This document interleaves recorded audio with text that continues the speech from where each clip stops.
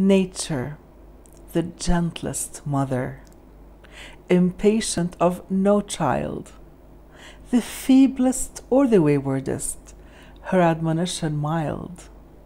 In forest and the hill, by travelers heard, restraining rampant squirrel or too impetuous bird.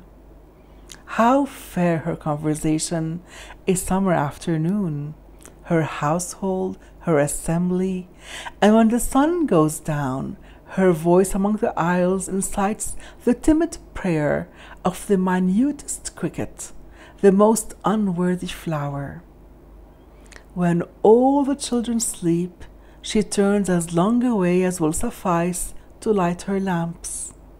Then, bending from the sky, with infinite affection and infinite care, her golden finger on her lip will silence everywhere.